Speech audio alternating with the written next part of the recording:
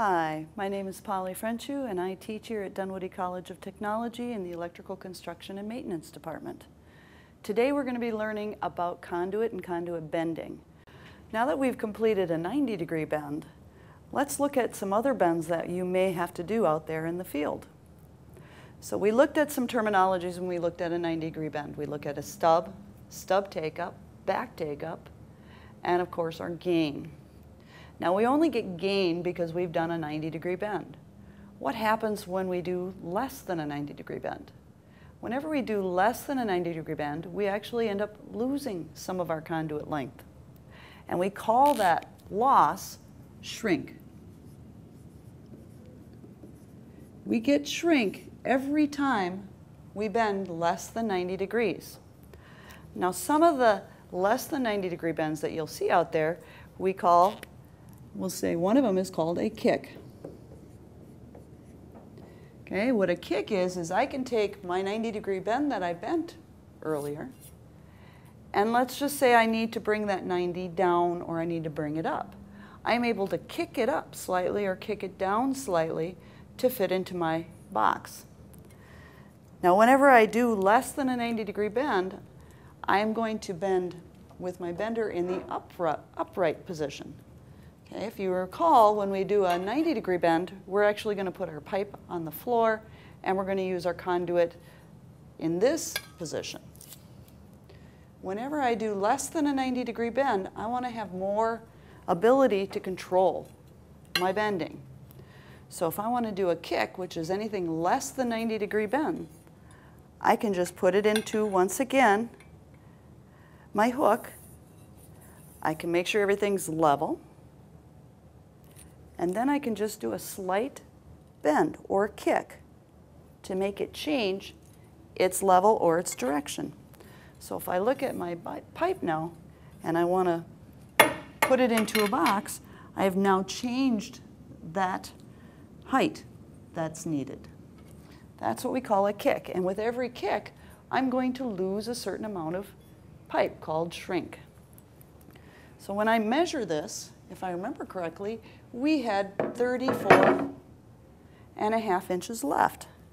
So if I measure it now with the kick, I'm going to see a slight difference in that length. So as I bend it down, I have what we call my shrink. And we were at 34.25 or 34.5, and we are now at 34.125. So that slight kick that I did, just a slight bend into the conduit, ended up costing me about 1/2 inch of my conduit length, hence my shrink. So kick is one of the methods we use, or one of the types of bends we use. Another type of bend what we use is called an offset.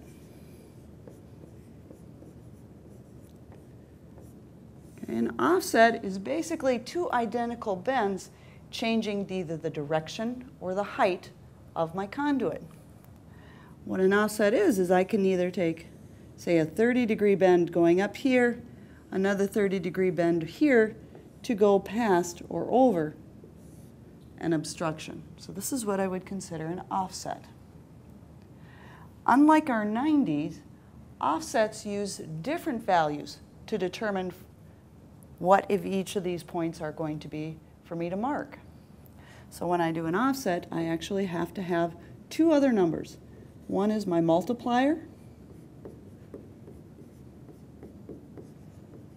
and of course the other is my shrink.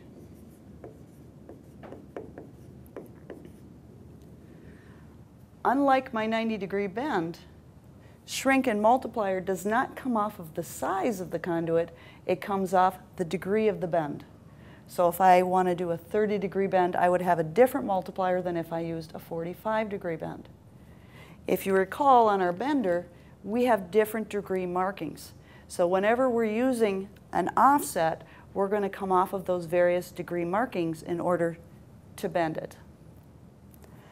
So when we're going to do an offset, we want to keep in mind that multiplier and that shrink, so there are specific values that we will look at. For my multipliers, I have some specific numbers that I use. And these numbers are actually based off of trigonometry, which would make sense with it being degrees. So if I have a 30-degree bend, my multiplier is going to be 2. If I have a 45-degree bend, my multiplier is going to be 1.4. If I have a 22.5-degree bend, which is real common in my 3-bend saddles or in my offsets, I'm going to be having a multiplier of approximately 2.5. So these are some very common multipliers that you'll see out there and that you'll use on a daily basis. My shrink goes along with these various degree markings. So if I have a 30-degree bend with a multiplier of 2, my shrink for that 30-degree bend is going to be 1/4 inch. So when I have a 45-degree bend, my multiplier is going to be 1.4. My shrink will be 3/8 of an inch. And when I'm using a 22.5-degree bend, my multiplier is 2.5. My shrink then is going to be 3/16 of an inch. What does that all mean? Okay, you've got multiplier, you got shrink. How does that work when I'm bending conduit? Well, I'm going to show you how. I'm going to take a piece of conduit here, and I'm going to first show you on the board, and then I will actually bend it for you. So I have a length of conduit, and let's say that length is, we'll say 40 inches again. So we have a 40-inch length of conduit. And let's say that my obstruction, what I want to go over, is about, say, 10 inches from this end. Okay, so I know I'm going to go 10 inches here. From this point to this point, I'm going to have a specific amount of an obstruction. So what I have to consider is, how am I going to mark to take this conduit and make it go there? So without looking at shrink and say I just have a nice long piece of pipe, I can just put a mark at 10 inches. And I need to know what a second mark is, because I'm going to bend it there and there. So this would be my bend mark A. This would be my bend mark B. To figure out what my bend mark B is, I actually have to multiply this 10 inches by my multiplier. So if I multiply that times that, and because it's a higher value, I'm going to actually do a 45-degree bend. I take 10 times 1.4, I have 14 inches between mark A and mark B. So when I bend it, I'll use my arrow on point mark A. I'll have my conduit marked 14 inches back from that A mark, or 24 inches at mark B, and I'll bend it. So let's see how that works in the real world. So we have a 10-inch obstruction. I have a piece of conduit here to do that 10-inch obstruction, and I need to mark it. So I'm going to take my pen, and I know I'm going to go back 10 inches, and I need to raise it 10 inches. So I'm going to take my tape measure, and I'll mark it at 10 inches.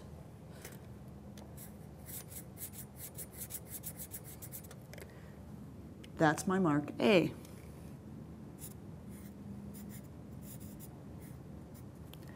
Now I want to do a second mark, which is my mark B. I need that 14 inches back, so I'm going to have to take my tape measure and mark it at 24 inches.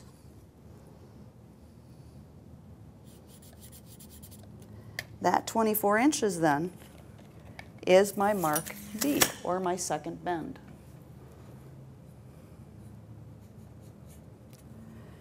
When I bend a piece of conduit in an offset, I'm going to take my bender and I want to find my arrow. That arrow is going to match up to this mark A and this mark B. And we're also going to put the bender in the direction that I measured from. So I'll put my conduit in my hook. And once again, we're going less than that 90 degrees. So I'm going to be bending in an upright position with my bender reversed. I'm going to find my mark here, and I'm going to make it line up with my arrow of my bender. And I'm going to bend it. Now we had determined this based upon my 45-degree angle. So I used the multiplier of 1.4. So I'm going to come off of this mark here and bend it down to that 45 degrees. So I'll bend it down. Notice how I'm keeping constant pressure with both my front hand and my back hand. And I'm going to mark it down to where it matches up to that 45-degree line. Now I go and I find my mark B.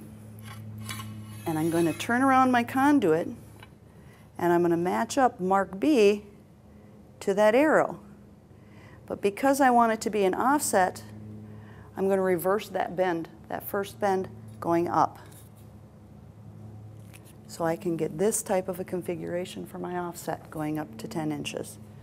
So I'm going to straighten this out, make sure I'm level, make sure it's square, and I'm going to bend it down, and I'm going to bend again to that 45-degree line. And there we have a 10-inch offset.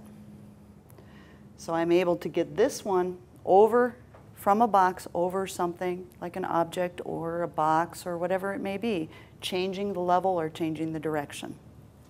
So that's how we do an offset bend.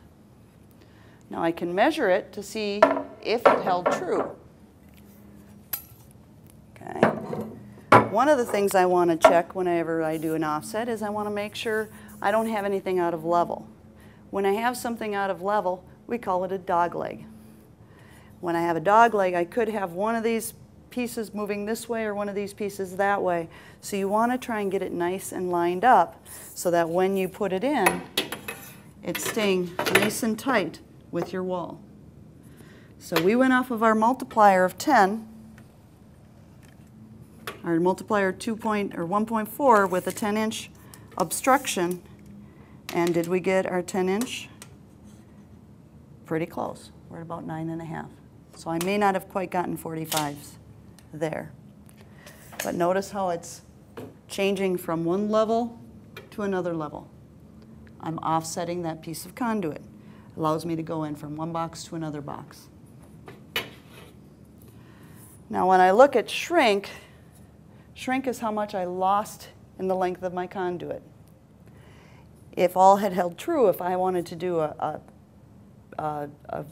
perfect bend, I would have also looked at my 3/8 of an inch and would have taken that into account if I needed a prescribed length on this side or a prescribed length on this side. So you always need to think about that shrink. In the next segment, we're going to be looking at adding in and doing a specific bend where we can't cut and it has to be precise. And we'll actually be doing those calculations on the board in the next segment.